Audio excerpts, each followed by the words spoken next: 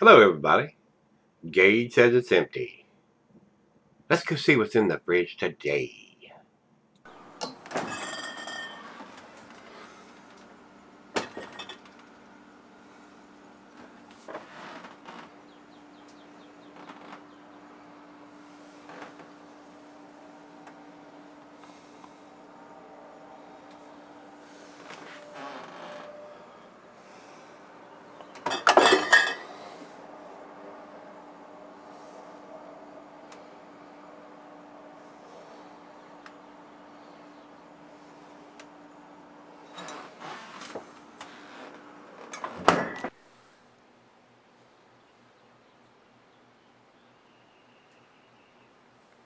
Hey guys, look here, look here. Thanks for stopping by Gregsbeerreviews today. Dogfish head with a nuclear colored cap on top of it. That means it's a big beer. That means it's a pricey beer usually. Like the Dogfish 120. Whenever they put this neon yellow greenish cap on it with the triangle on it with the question mark or the dogfish head thing on the top of it, that usually means it's a high alcohol beer and a pricey beer on top of that. This was sent to me by Brandon, my good friend down in Texas, my good friend down in Texas, Brandon C. And I've had this one for a while, guys. 15%. Big beer. This beer is going to sell it for a long time. And I've sold it for a while. But I went ahead and it's been in the fridge for a while. Hopefully it won't be gushing out or do anything crazy or stupid like that. But I went ahead and I said, well, let's go ahead and get this one out. This is a 15%er. This is this is a Godzilla of a beer. 15% Barleywine, guys. And it's not aged in any kind of specialty barrels as far as I know. It's just a great, big, huge barley wine. So, and I thought I had reviewed this many moons ago, but I could not find it. It may be there. So, if I've done it before, this is a re-review. If I haven't, it's not. That's how that goes. So, I've done so many now.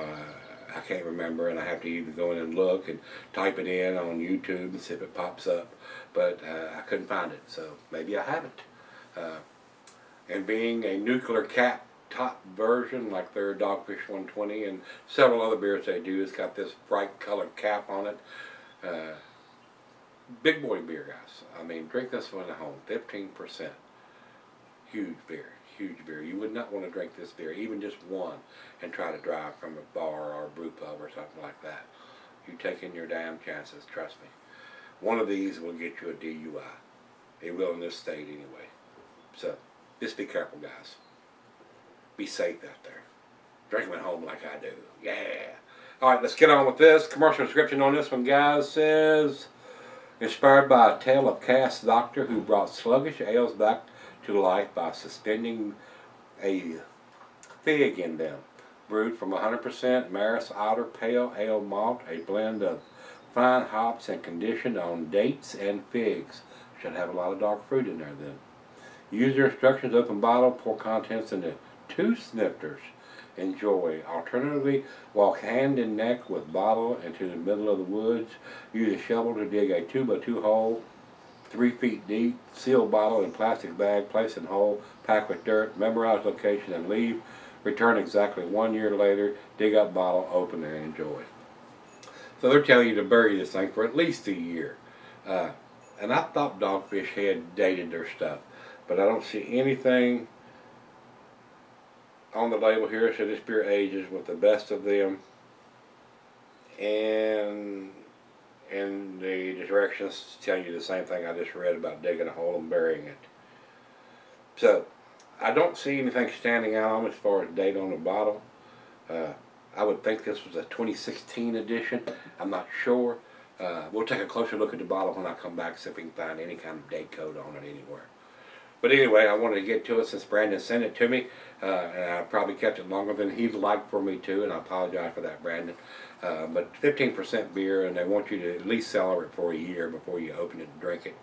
Hopefully, we're close to that. So let's see, 15%. This may hurt.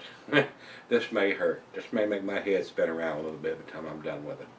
So, I don't think there's anything else we need to talk about, so let's open up this nuclear package and see what we got. And let me make sure this thing don't go everywhere. No. No. It's not good for me. Alright guys, food pairings, cheeses. It says sharp blue cheddar, stronger cheeses, gorgonzola, Limburger. Let's go down the center. It says general digestive dessert.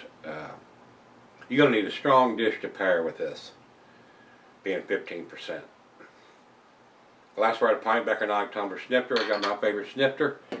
And it says it can be sold for a long, long time, guys. And I don't doubt that a bit. This beer will keep 5, 10, 15, even 20 years.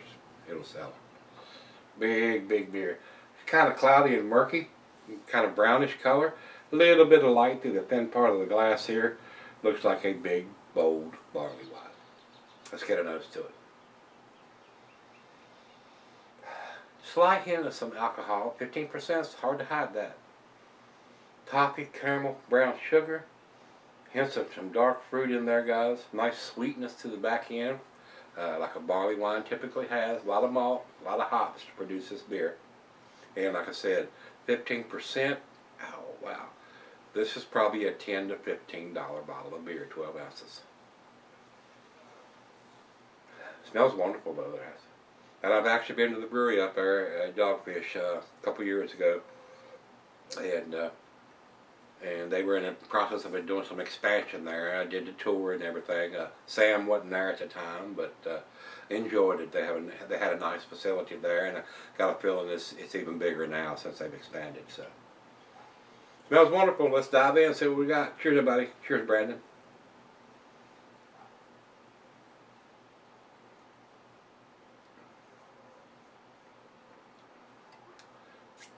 Definitely some hint of some booziness in there, guys. 15%. Makes little boys cry and big boys put their face down in the dirt. Ooh, yeah.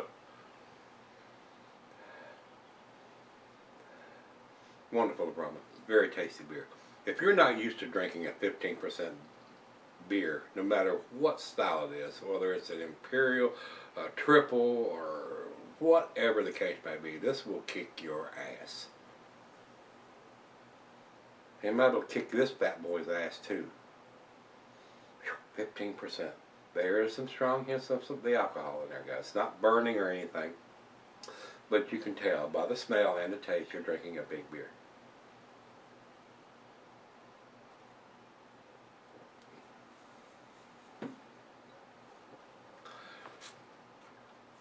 Almost to the point, even though I've drank a ton of different beers, guys, and a ton of different craft beers over the last 6 years, this is a heavy beer. This is almost to the point where it's a hair too boozy for even me. And I've had some bigger ones than this. Avery makes a bunch of beers that are heavier than a 15%er. But those are usually the beers you want to share. Like I said, pour into 2 snifters to share. And I'm going to take this out here and let her have all she wants of it. This is not something you want to suck down, chug down at 15%. This is 3 beers in a bottle. This is 3 beers in 1 bottle.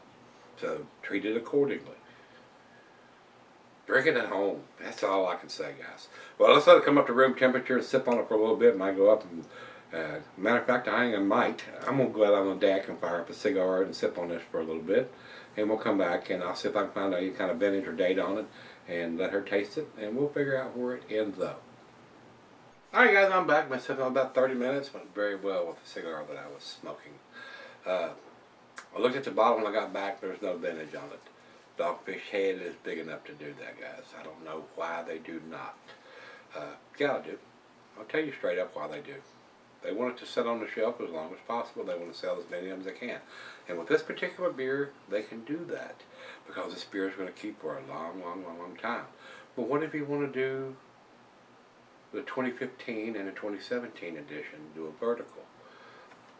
Without a date on it, how do you know how long it's been sitting on the shelf when you picked it up? So, Dogfish head, you need to put a vintage on it. This is the 2013 edition. This is the 2017 edition. Whatever. We need more information, even though it's not going to go bad, guys. What if you want to do a vertical? So, they don't have any information on the label or on the bottle when this was put in there. Not that it's going to go bad, but what if you want to do 2 side-by-sides from different years? Only way you can do that is pick up this one and put on the date when you bought it, and then wait a couple years and pick up another one. How you know it's not you're picking up the same one that you did then that's been sitting on the shelf that long? So, Dogfish Head is big enough to do that, guys, and they choose not to. So, I choose not to give them the grade that they probably would deserve if they had done that. So, final chug.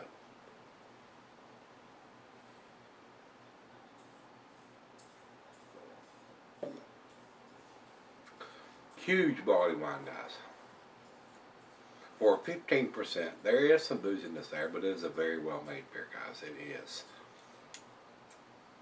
kind of easy drinking for 15%, relatively speaking. You know you're drinking a great big beer, but it is a very well-made beer on top of that. So, I wouldn't want to, don't bury it in the yard. Write the date on it and put it in the fridge or the closet somewhere, and then you pick up another one later on, but you still don't know if you're picking up the second that it hadn't been on that shelf that long, because this beer will keep forever and ever and ever and ever, especially since it don't have a date or a vintage on it. So, to me, guys, this is a 9 beer in an 8 bottle. That's when I put it. I do think it's an 8 beer. And if they had a vintage on it, I would give them the 9. But they do not, so they get the 8. Numeric rating on this, guys, would probably be a 92. That's where I'm going to put it. Let's run over to Beer Advocate. Beer Advocate says 88. I'm giving it a better score than those guys. So giving them the benefit of the doubt because it is such a well-made beer, even though it is a huge monster beer. They're big enough to do some dating, guys, and they choose not to. Over to Rate Beer. Rate Beer says 97 overall, 92 in the style. I may go there if it had a vintage on it, and it does not. Alright, final check-in, guys. We're going to run over to Untapped. They have it at 4.01, which is their A- scale also, and that's where I'm putting it. So, if you've had this one from Dogfish Head, this is their old school barley wine. Let me know what you think. Come back tomorrow. Let's take something out of that fridge. See everybody then.